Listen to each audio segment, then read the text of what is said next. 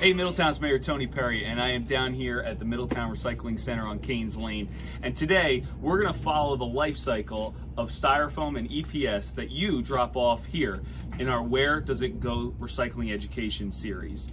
Now, recycling our Styrofoam not only takes a product once thought of only as a pollutant and gives it a second life, but it also saves precious space in our county landfill. Now, Middletown is very proud to have been the first municipality in the state of New Jersey to offer its residents Styrofoam recycling. And we're gonna show you exactly how it goes from looking like this to looking like this. After you drop off your Styrofoam, township employees must first put it through our foam cycle machine. This machine breaks down the Styrofoam, heats it, and expels it where it is molded into pallets for shipping. This removes much of the air from the foam and prepares it for manufacturing at the facility. The pallets of Styrofoam, which weigh about 50 pounds apiece, are then shipped to Princeton Molding, which is the only company of its kind in the United States. The Styrofoam is first put through a grinder to create smaller beads of foam. The beads are then sent to a processing facility where air molecules are removed. Once they return, they are mixed with a specialized rubber, which is added to prevent the frames from becoming too brittle.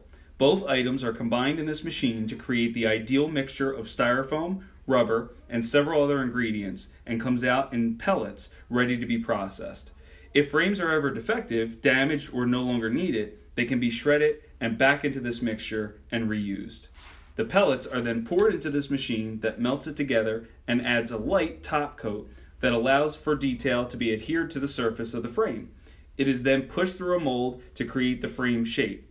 After going through the mold, the frame needs to be cooled immediately in water to prevent further expansion. After being pulled through the cooling troughs, the frame goes through a series of fans to be dried. Next, it is pulled through several rollers that adhere color and detail to the surface. For larger, more detailed pieces, frames may need to go through this process several times to create the desired effect. Frames are then cut automatically, packaged, and ready for shipping. Since purchasing this Styrofoam recycling machine in December of 2019, Middletown has now recycled almost 5,000 cubic yards of polystyrene, or 46 tractor trailers filled front to back, side to side from entering our landfill, saving the county almost $75,000 in space. Keep it up, Middletown, and I'll see you soon at the Middletown Recycling Center.